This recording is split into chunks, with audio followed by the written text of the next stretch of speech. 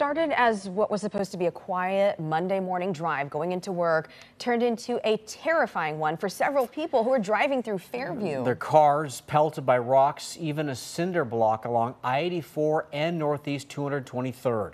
Lisa Balick live in Fairview with what she found out, talking with one of those drivers today.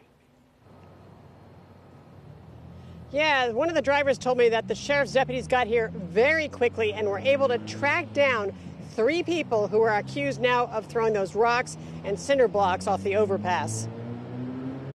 I start at 4:30 in the morning, and I go that way every single day. A daily drive in the dark to work turned into terror. There was a loud bang on my windshield, and glass kind of sprayed out a little bit, and I wasn't sure what I had hit, but there were still impacts going just like bam, bam, bam, bam, bam. With a hole in the windshield, shattered glass alongside him, Larry James pulled over. So did other drivers as their vehicles were pelted with rocks, crashing onto their roof, their hoods, windshields. I told the officer at first when the one hit the window, I was about half concerned that it was a bullet. Even a cinder block hurled from an overpass. Drivers had no idea what was happening. A surprise no one was injured. At least 8 vehicles repeatedly hit, some rocks the size of softballs.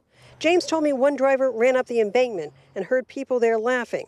A call to 911 quickly brought Multnomah County deputies who set up a perimeter and caught 3 people, 2 minors and 19-year-old Philip Andrushin.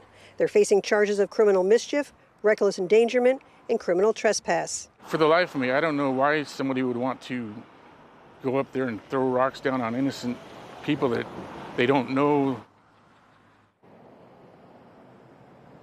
Again, nobody was injured, but police say it was just incredible that nobody was hurt.